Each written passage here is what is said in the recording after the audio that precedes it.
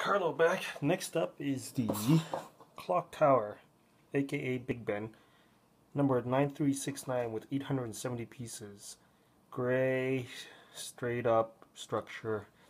Yeah, we'll see how much fun building this is going to be. Just like the Shanghai tower, or Shanghai building. Lots of little bits and pieces. 4 bags, nothing loose, so that's a good sign. Instructions. Oh man. Yeah. Brain gonna be numb. We'll see. I'm sure the finished product will be good too. Let's go.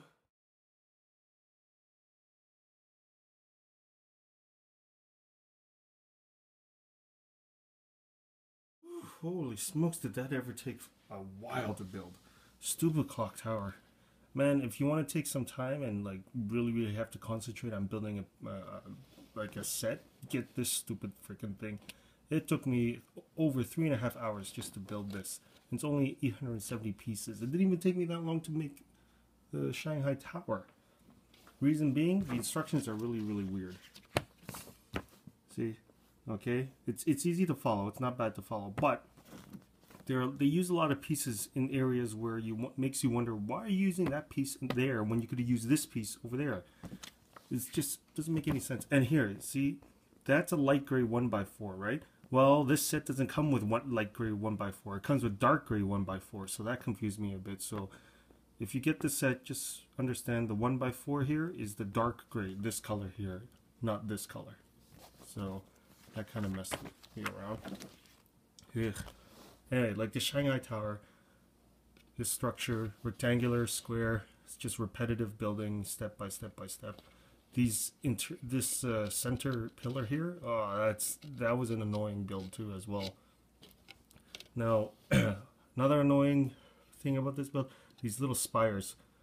Okay, it's sectionalized, so you have this section, the clock section, and the roof section. And then when you're done everything, you put it all together. Well, these stupid little spires keep popping off when I'm trying to stick all of them together, so that got annoying. Here's another thing. If you notice on the base plate there, okay, what is it? You got 5 nub space there, 5 space there, but then on this side it's only 4. So it's not centered. It's off kilter. It looks weird. Oh well. Also, at the end, when I finished building this thing, there were about 20 to 30 leftover pieces. So that was a lot. So what I did was, to make the foundation a little sturdier, the clock tower is hollow from bottom to up. It's all hollow in the middle. So I just filled the bottom with all the extra pieces to make the foundation stick a little more to the base plate. As well as the roof here, it gets hollow up in here. So I filled it up with all the extra pieces so it'll stick to the clock a little better. So, oh, and I also made this spire at the top a little higher with the extra pieces. Actually, there are no more spare pieces left, no more extra pieces, because I just put everything back into the clock tower to make it a little more sturdy. So, anyway, there it is compared to the Shanghai tower. It's pretty big, good display. I'm gonna put the leaning tower piece there. But man, if you want frustration, if you want a time-consuming build, you get the clock tower. Yeah, I got one more left. It is 10 o'clock. I got the Taipei tower.